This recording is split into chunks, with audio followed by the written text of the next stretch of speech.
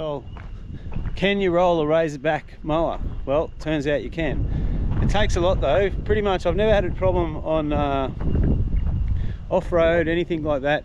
A few times I've gone off on an angle and you just put your foot down because it's so low to the ground. You just put your foot down and it comes back down. It's usually you're on something, not that you've just tipped over. You're actually on a log or on an embankment that's on that angle, and finally it feels like, because you've gone that far, it feels like it's going to tip, but it never does.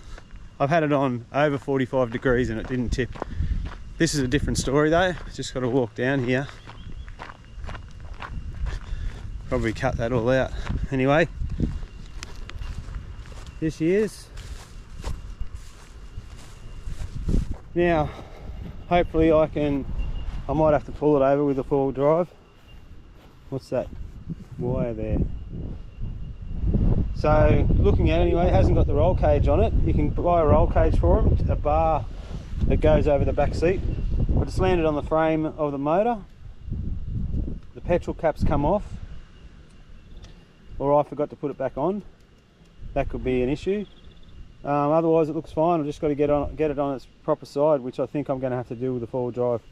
Now what happened was, I come along here too fast and I was a bit closer to that fence than I should be, and went over this clump of grass, and the wire sticks out here. The wheel, you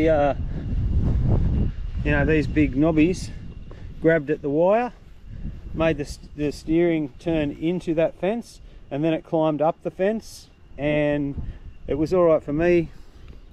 It just, once it got to a certain angle, I just put my foot down on the ground, because it's so low to gravity. It's so easy to just step off and then out of the way. So it was not, you know, it rolled, but there was no problem whatsoever for me. I found it just step off. There's barely even a step there. You just it's almost like it just happens naturally. So there you go, you can roll them. Let's get it back up.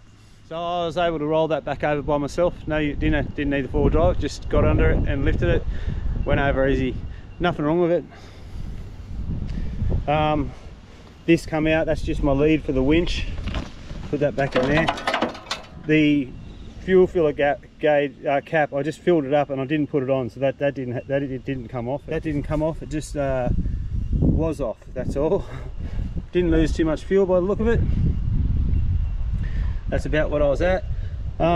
It's landed on this, no problem whatsoever. Doesn't look bent in any way. That's the bend that was already at. All right. Okay, I'm Stow Off Grid. Hope you enjoyed that. See you later.